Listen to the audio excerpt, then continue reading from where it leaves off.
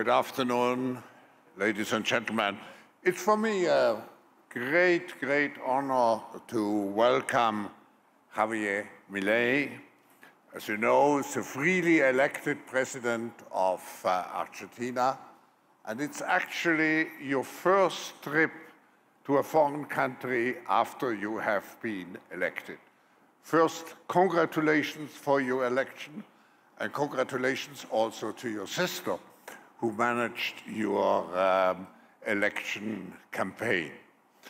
I think you, sometimes people would say with more radical methods, but you introduce a new spirit to Argentina, making Argentina much more related to free enterprise, to entrepreneurial activities, also to bring Argentina back to the rule of law.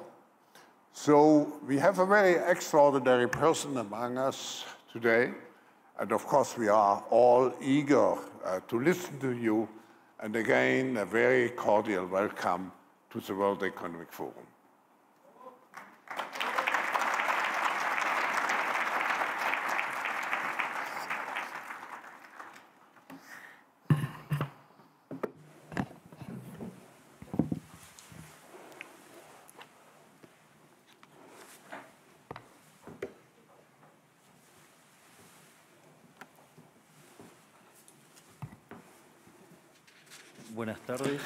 Good afternoon.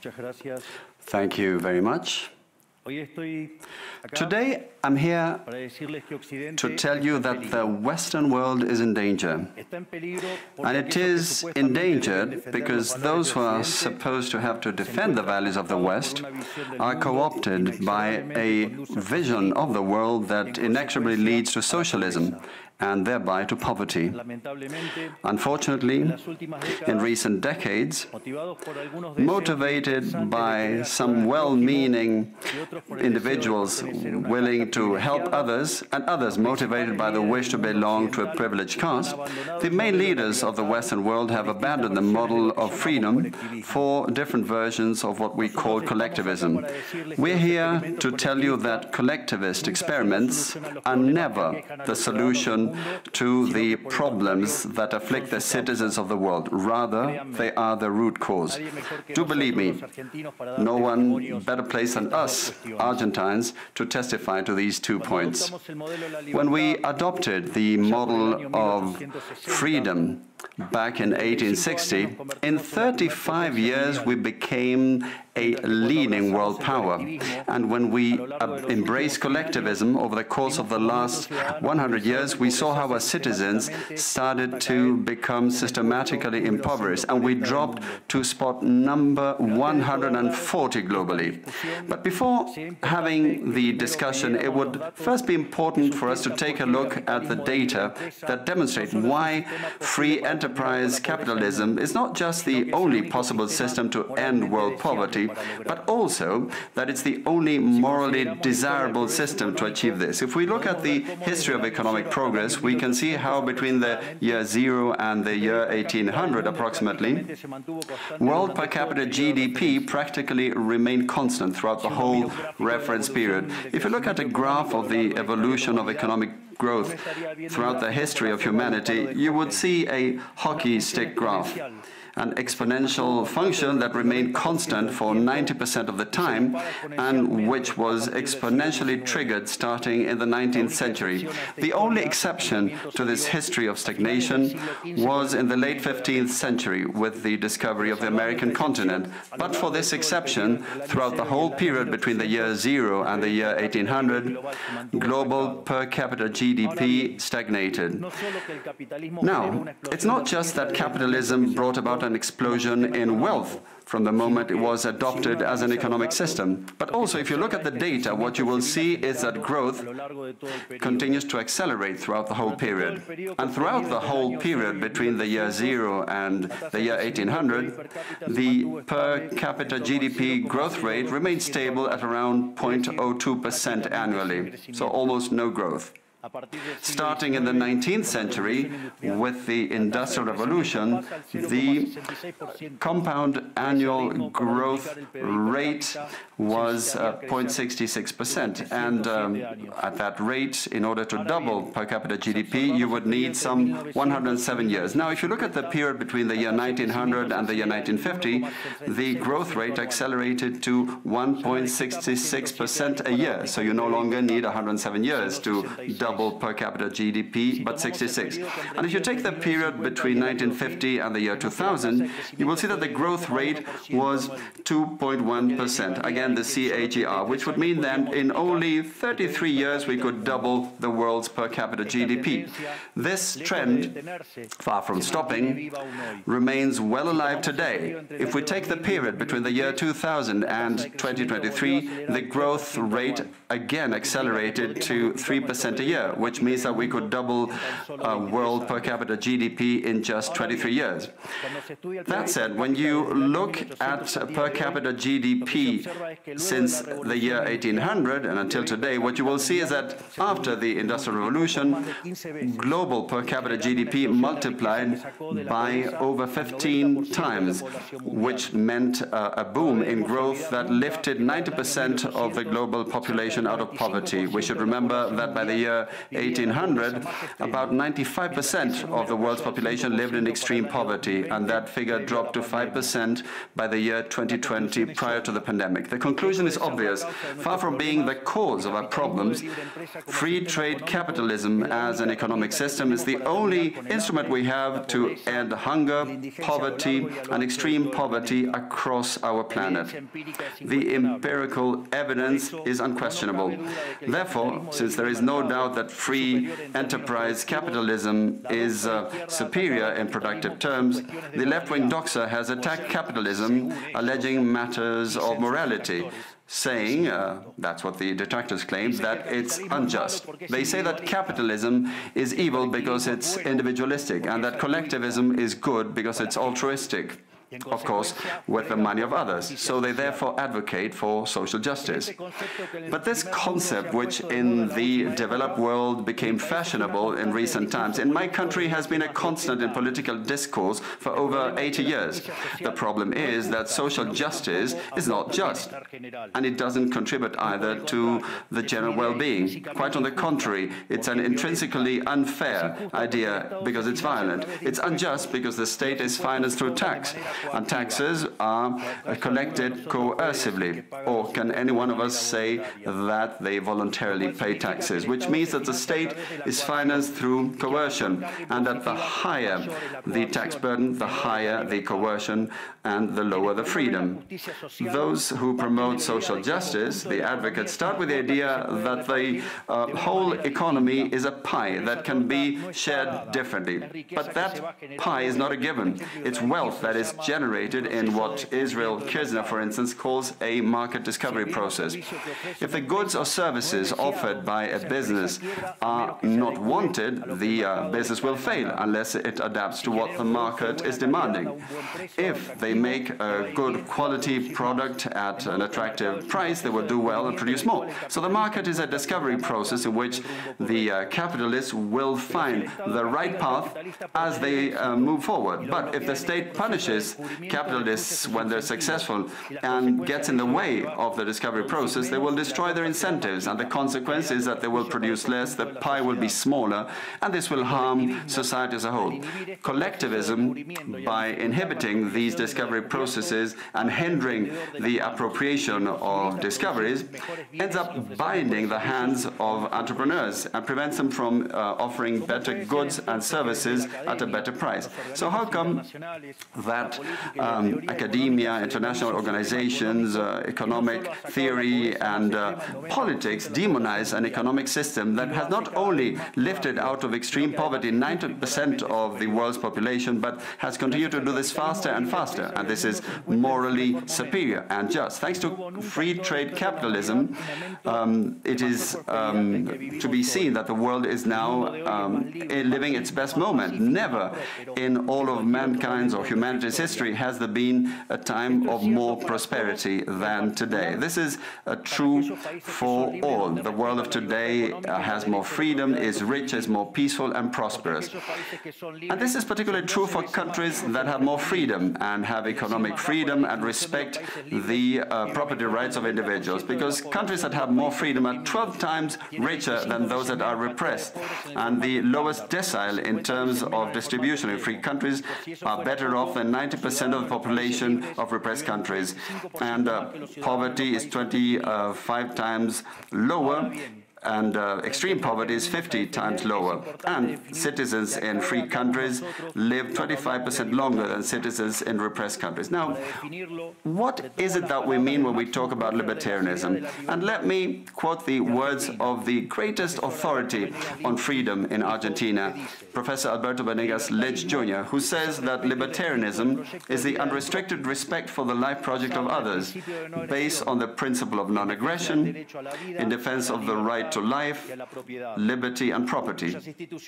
Its fundamental institutions being private property, markets free from state intervention, free competition, the division of labor, and social cooperation, as part of which success is achieved only by serving others with goods of better quality or at a better price. In other words, capitalists, successful business people are social benefactors who, far from appropriating the wealth of others, contribute to the general well-being.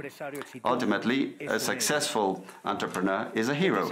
And this is the model that we are advocating for the Argentina of the future, a model based on the fundamental principles of libertarianism, the defense of life, of freedom, and of property. Now, if free enterprise capitalism and economic freedom have proven to be extraordinary instruments to end poverty in the world, and we are now at the best time in the history of humanity, it is worth asking why I say that the West is endangered. And I say this precisely because in those of our countries that should defend the values of the free market, private property, and the other institutions of libertarianism, sectors of the political and economic establishment, some due to mistakes in their theoretical framework and others due to a greed for power, are undermining the foundations of libertarianism, opening up the doors to socialism and potentially condemning us to poverty, misery and stagnation. It should never be forgotten that socialism is always and everywhere an impoverishing phenomenon that has failed in all countries where it's been tried out. It's been a failure economically, socially, culturally, and it also murdered over 100 million human beings. The essential problem in the West today is not just that we need to come to grips with those who, even after the fall of the Berlin Wall and the overwhelming empirical evidence, continue to advocate for impoverishing socialism. But there's also our own leaders, thinkers, and academics who, relying on a misguided theoretical framework, undermine the fundamentals of the system that has given us the greatest expansion of wealth and prosperity in our history. The theoretical framework to which I refer is that of neoclassical economic theory, which designs a set of instruments that, unwillingly or without meaning to, ends up serving the intervention by the state, socialism and social degradation. The problem with neoclassicals is that the model they fell in love with does not map reality, so they put down their mistakes to supposed market failures rather than reviewing the premises of the model. On the pretext of a supposed market failure, regulations are introduced which only create distortions in the price system, prevent economic calculus, and therefore also prevent saving, investment and growth.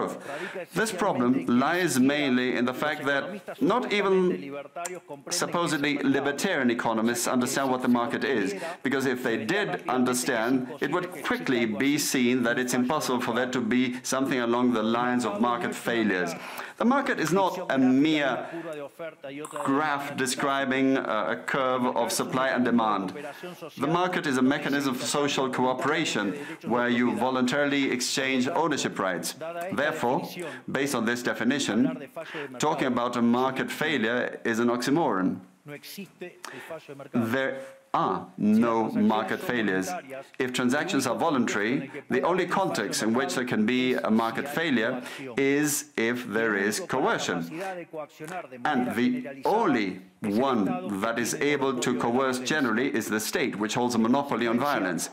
Consequently, if someone considers that there is a market failure, I would suggest that they check to see if the state intervention involved. And if they find that that's not the case, I would suggest that they check again, because obviously there's a mistake. Market failures do not exist. An example of these so-called market failures described by the neoclassicals are the concentrated structures of the economy. However, without increasing returns to scale functions, whose counterpart are the concentrated structures of the economy, we couldn't possibly explain economic growth since the year 1800 until today. Isn't this interesting? Since the year 1800 onwards, with population multiplying by 8 or 9 times, per capita GDP grown by over 15 times. So there are growing returns, which took extreme poverty from 95% to 5%. However, the presence of growing returns involves concentrated structures, what we would call a monopoly. How come then that something that has generated so much well-being for the neoclassical theory is a market failure? Neoclassical economists think outside of the box. When the model fails, you shouldn't get angry with reality, but rather with the model and change it. The dilemma faced by the neoclassical model is that they say they wish to perfect the functioning of the market by attacking what they consider to be failures. But in so doing, they don't just open up the doors to socialism, but also go against economic growth. An example, regulating monopolies, destroying their profits and destroying growing returns automatically would destroy economic growth. In other words, whenever you want to correct a supposed market failure inexorably, as a result of not knowing what the market is, or as a result of having fallen in love with a failed model, you are opening up the doors to socialism and condemning people to poverty. However, faced with the theoretical demonstration that state intervention is harmful and the empirical evidence that it has failed couldn't have been otherwise, the solution to be proposed by collectivists is not greater freedom, but rather greater regulation, which creates a downward spiral of regulations until we're all poorer and the life of all of us depends on a bureaucrat sitting in a luxury office. Given the dismal failure of collectivist models and the undeniable advances in the free world, socialists were forced to change their agenda. They left behind the class struggle based on the economic system and replaced this with other supposed social conflicts which are just as harmful to life as a community and to economic growth. The first of these new battles was the ridiculous and unnatural fight between man and woman. Libertarianism already provides for equality of these sexes. The cornerstone of our creed says that all humans are created equal, that we all have the same unalienable rights granted by the Creator, including life, freedom, and ownership. All that this radical feminism agenda has led to is greater state intervention to hinder the economic process, giving a job to bureaucrats who have not contributed anything to society. Examples, ministries of women or international organizations devoted to promoting this agenda. Another conflict presented by socialists is that of humans against nature, claiming that we human beings damage the planet, which should be protected at all costs, even going as far as advocating for population control mechanisms or the bloody abortion agenda. Unfortunately, these harmful ideas have taken a strong hold in our society. Neo-Marxists have managed to co-opt the common sense of the Western world, and this they have achieved by appropriating the media, culture, universities, and also international organizations. The latter case is the most serious one, probably, because these are institutions that have enormous influence on political and economic decisions of the countries that make up the multilateral organizations. Fortunately, there's more and more of us who are daring to make our voices heard, because we see that if we don't truly and decisively fight against these ideas, the only possible fate is for us to have increasing levels of state regulation, socialism, poverty, and less freedom, and therefore will be having worse standards of living. The West has unfortunately already started to go along this path. I know to many it may sound ridiculous to suggest that the West has turned to socialism, but it's only ridiculous if you only limit yourself to the traditional economic definition of socialism, which says that it's an economic system where the state owns the means of production. This definition, in my view, should be updated in the light of current circumstances. Today, states don't need to directly control the means of production to control every aspect of the lives of individuals. With tools such as printing money, debt, subsidies, controlling the interest rate, price controls, and regulations to correct the so-called market failures, they can control the lives and fates of millions of individuals. This is how we come to the point where, by using different names or guises, a good deal of the generally accepted political offers in most Western countries are collectivist variants, whether they proclaim to be openly communists, fascists, Nazis, socialists, social democrats, national socialists, Democrat Christians, Christian Democrats, neo-Keynesians, progressive, populist, nationalists, or globalists.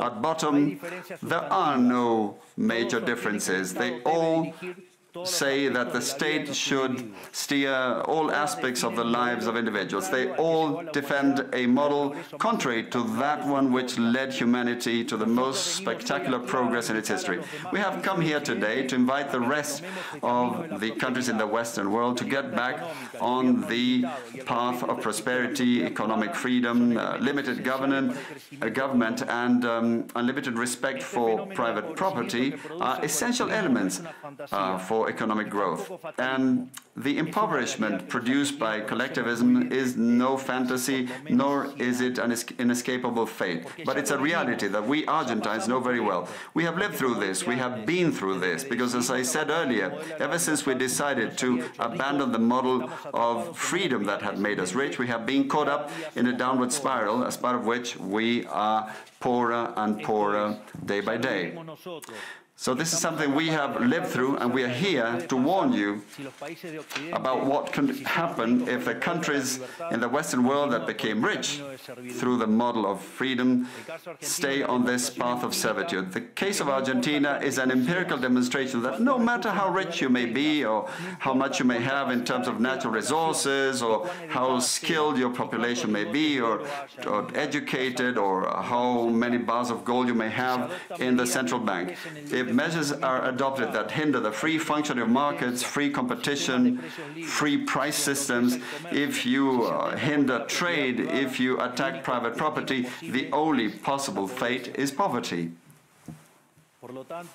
Therefore, in concluding, I would like to leave a message for all business people here and for those who are not here in person but are following from around the world. Do not be intimidated either by the political class or by parasites who live off the state.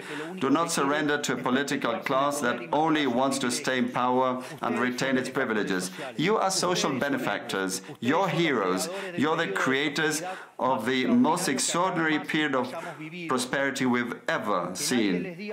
Let no one tell you that your ambition is immoral. If you make money, it's because you offer a better product at a better price, thereby contributing to general well-being. Do not surrender to the advance of the state. The state is not the solution. The state is the problem itself. You are the true protagonists of this story.